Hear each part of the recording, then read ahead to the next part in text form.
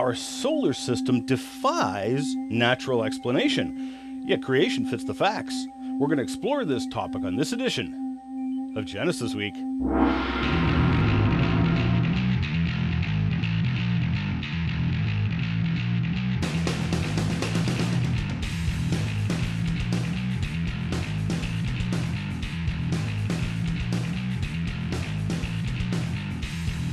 Welcome to this episode of Genesis Week, the weekly program of creationary commentary on news, views, and events pertaining to the Origins controversy made possible by the supporters of CORE Ottawa, Citizens for Origins Research and Education, and now carried on the Christianima Network, christianima.com.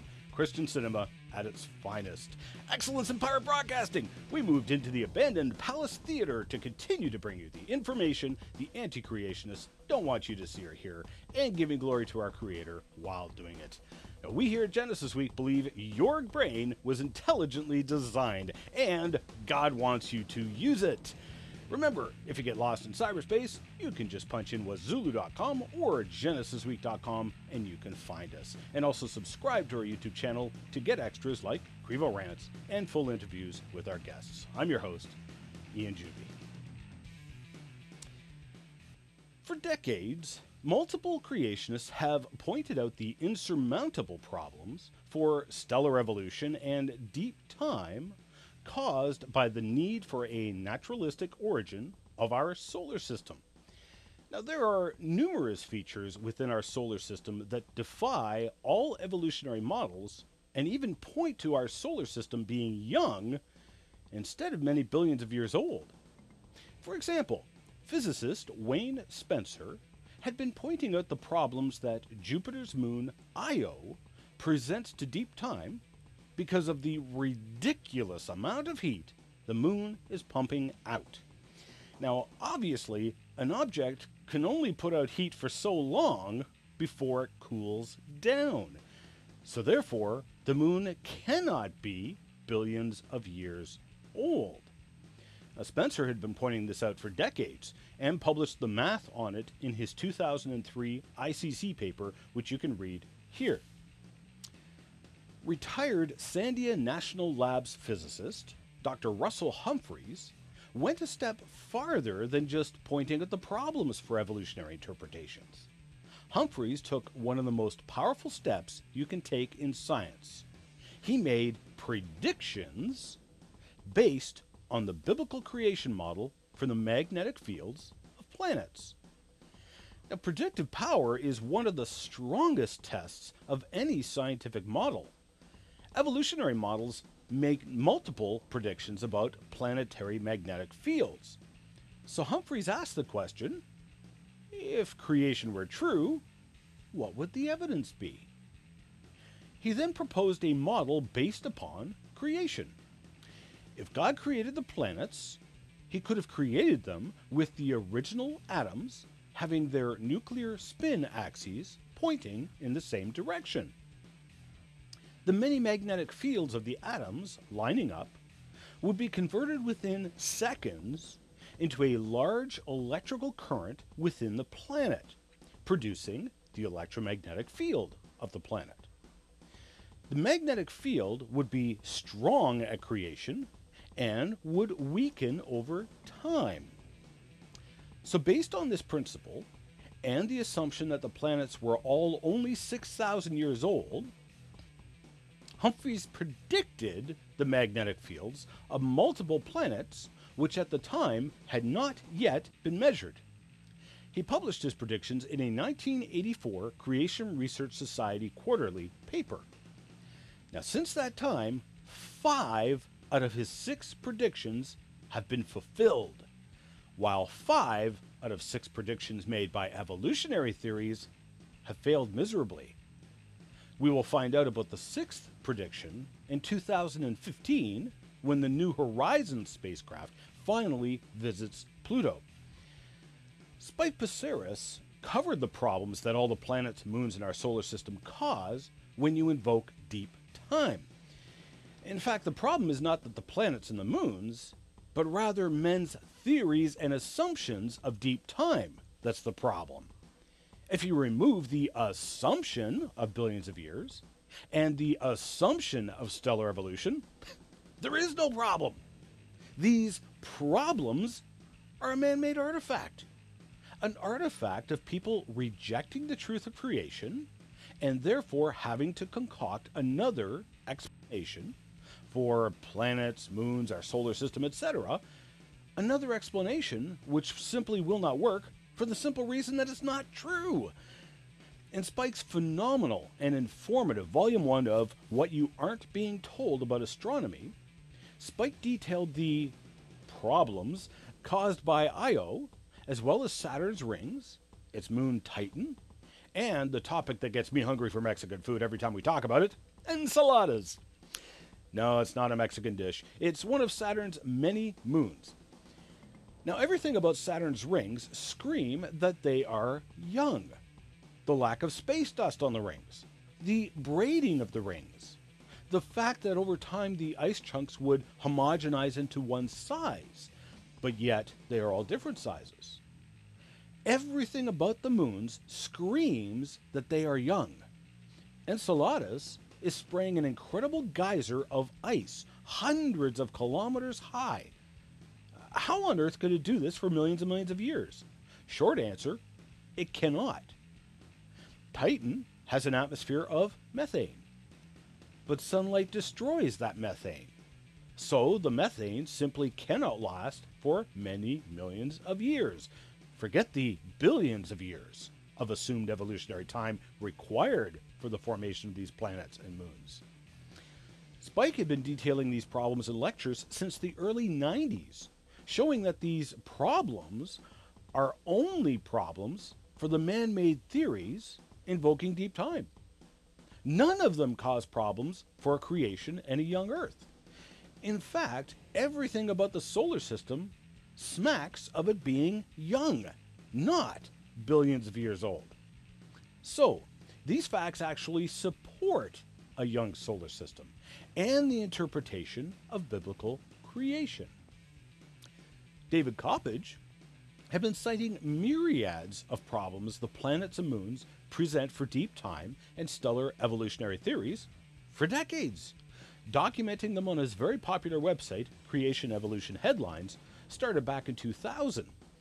But of course, Coppage had been pointing to short-lived solar system phenomena for many years before he started that website. The long and short of the story is that for decades, creationary scientists have been pointing out the many, many lines of evidence that the solar system is young and cannot be explained by natural processes. Evolutionary theory has failed in both predictions and explanations for the solar system, while creationary models fit the facts just fine and have even made successful predictions to what we would find in the solar system. Now, just those facts alone should make any scientifically minded person sit up and ask questions and wonder if the solar system was created. So now, this past week, an article came out in Nature website entitled Caught in the Act, written by Maggie McGee. The article acknowledges several of the very real problems evolutionary theory has in explaining various features found in our solar system. Saturn's rings provide multiple, baffling mysteries. Even in the Nature article, McGee goes into detail about the problems with how young the rings appear to be. At most a few 100 million years. That's the maximum age. A far, far cry from several billion years that was expected. The rings are clean, no space dust, which would accumulate and darken the rings over hundreds of millions of years. Furthermore, there is no adequate natural explanation for the rings. Now, some speculate that it was perhaps a comet or comets that were trapped in orbit around Saturn. But this requires odds of astronomical proportions. You realize how hard it is to get something into orbit around a planet and to maintain that orbit? Just ask NASA how difficult it is. Do you remember Comet Shoemaker-Levy 9? the comet that was sucked into a brief orbit around Jupiter in 1994, which promptly led to the disintegration of the comet and the comet itself getting sucked into the planet, resulting in a spectacular explosion on Jupiter that was the size of Earth itself. You don't see comets getting captured in an orbit. You see them impacting planets. How many of you remember the Mars Climate Orbiter? Yeah, the one that crashed onto Mars due to a metric conversion error? Oops. The orbiter had to get to the planet at precisely the right location, speed, and trajectory in order to get into orbit. It didn't make it because it was off just a hair due to a math error. Now, this gives you an idea of just how hard it is to capture something in orbit, even with intelligence behind the wheel. It's a very delicate balancing act, and we should be astonished when NASA does get it right, because it's really, really hard to do. So, now, you have to multiply that balancing act by millions upon millions, as you have many millions of large ice bodies in perfectly balanced orbit around Saturn. Two rings in the F-ring region are braided. They rotate around each other as they orbit the planet. You have two moons known as the dancing moons orbiting Saturn, one farther out than the other. Every 4 years, they switch places with the other in their orbits. Everything about Saturn's rings smacks of careful orchestration and youth. Do you really think all of this could continue on for millions and millions of years? No. The rings are just another piece of artwork in the solar system, with the rings themselves being the signature of the artist, the crowning glory of the beautiful planet. McGee then talks about Enceladus and its huge continental eruption of water from its south pole. Yeah, look at the size of it. You can quickly understand why so many scientists, including those who believe in deep time, have been astonished by this. There is no way this geyser could continue like this for millions of years. It must be recent. Not only that, but Enceladus is also giving off a tremendous amount of heat, 10 times what would be predicted if the heat was produced by radioactivity in its core and the moon being stretched and squeezed by the pull of gravity from Saturn. So where is all this heat coming from? One thing can be said: it can't be giving off heat like that for millions and millions of years. So everything about Enceladus speaks of a young age. But then McGee gets to Io, one of Jupiter's moons. A moon which gives off so much heat it leaves Enceladus looking like a match compared to a bonfire. Volcanoes shooting lava at over 300 kilometers an hour and 280 kilometers high. One volcano on Io, named Loki, is more powerful than all of Earth's volcanoes combined. The entire moon is dotted with volcanoes from the incredible heat this moon is putting out. Do you think this moon could continue to pour out so much heat for millions of years? Of course not. And scientists don't think so either. Forget billions of years. Lastly, McGee gets to Titan, a moon of Saturn which has an atmosphere composed primarily of methane. Methane so dense it actually condensed and fell like rain, making streambeds and other landscape features. But sunlight breaks down methane, and there is no known source for the huge volumes of methane on Titan.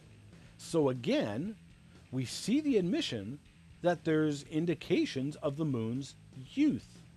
Exactly what the creationists and many evolutionists have been saying for decades.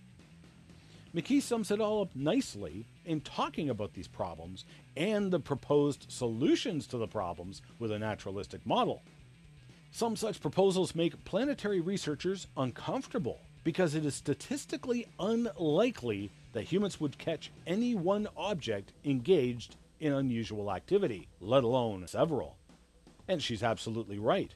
The more likely explanation is that it's not unusual activity, simply because there is no deep time. All of these planets and moons are young, not billions of years old. Evolutionary models have failed to fit the facts, whereas the models of a young creation not only fit the facts well, they have even predicted discoveries that were made. The evidence backs up what King David wrote 3,000 years ago. The heavens declare the glory of God. The one who adorned Saturn with all its beautiful crystals and rings around the planet. The one who created Io with the specific knowledge that his ultimate creation, us, would construct spacecraft to go and visit moons far, far away. The one who created the massive planet of Jupiter. That creator is calling out to you today. You've been separated from him by your sins, your disobedience in doing what you knew was wrong, because that creator had inscribed upon your heart what was right and wrong. Those sins separate you from the creator and forbid you from entering into the new heaven and new earth. But that creator created a body to live in and to sacrifice in place of you and I for our sins. He died on the cross because he was the only one who had never sinned and could pay the price for our sins. He's calling out to you today to make him the Lord of your life, to turn from your sins.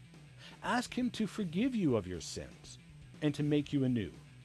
What he called being born again.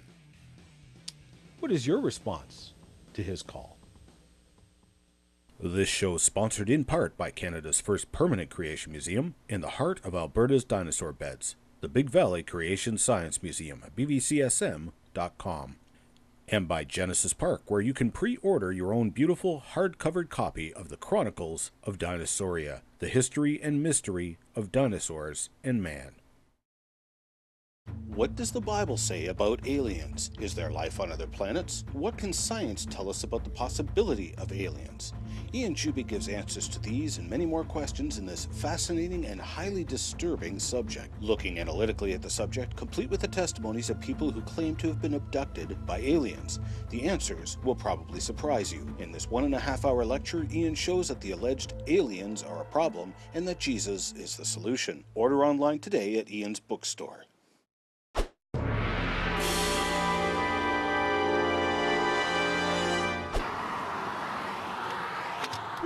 Mail for me?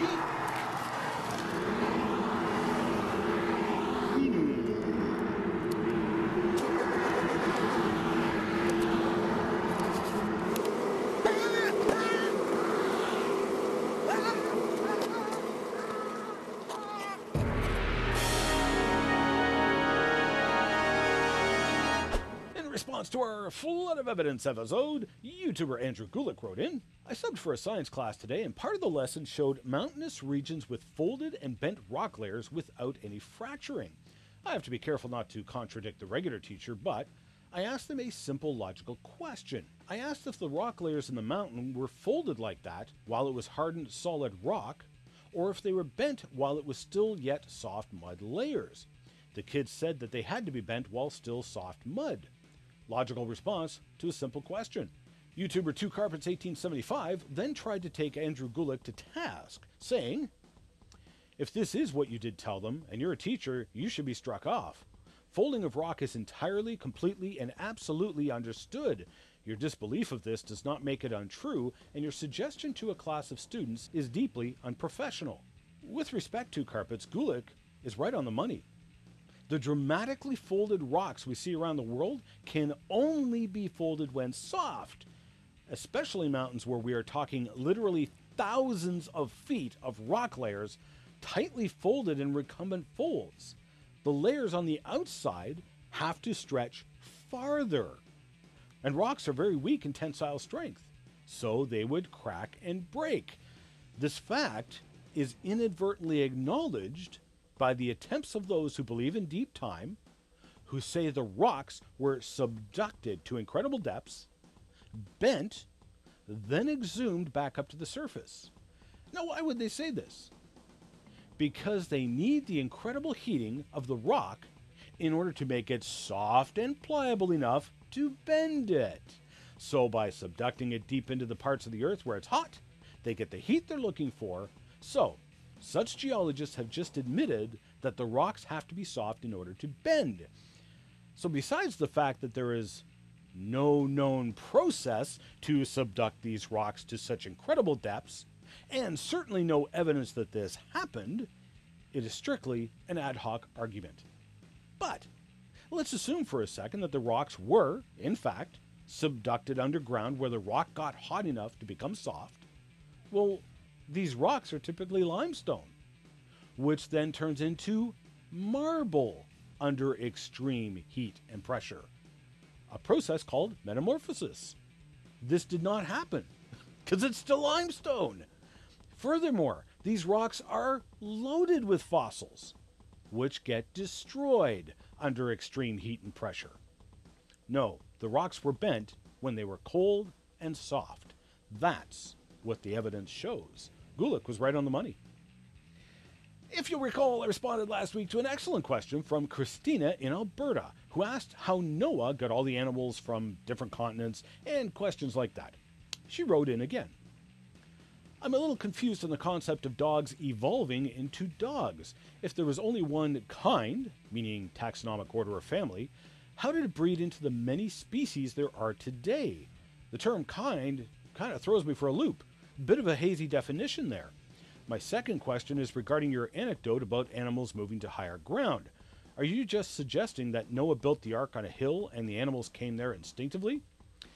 Now, actually, most of the dog breeds have actually been bred within historical times. My statement about dogs evolving into dogs was a rhetorical statement, pointing out that there was no evolution that had gone on. They're still dogs, and they are not different species or kinds, though there are some who try to portray them as different species. Now, that word kind comes from the Bible, Genesis chapter 1, where God repeatedly said he created things to reproduce after their kind. Now, there is a problem in defining both the terms species and kind, which I kind of alluded to in my response, but I left it out due to time. No matter how you define a species, there are exceptions. For example, if you define a species as creatures which can produce fertile offspring, what about humans who are sterile? Are they no longer considered part of the human species? And what about bacteria which reproduce asexually? Even evolutionist Ernst Mayr documented some 5 different definitions for species, and there's been quite a few definitions added since his time. The problem there lay in the fact that an evolutionist may believe in evolution because they saw a new species that had arisen.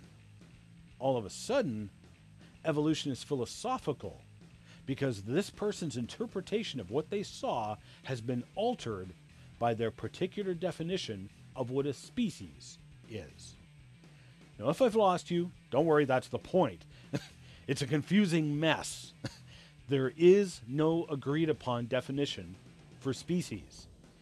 Now, with regard to what a kind is, there is much discussion within the creation community about it, and they call it baraminology, after the Hebrew word baramin, which is the word used for kind.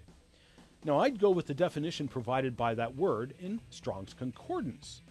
Groups of living organisms belong in the same created kind if they have descended from the same ancestral gene pool.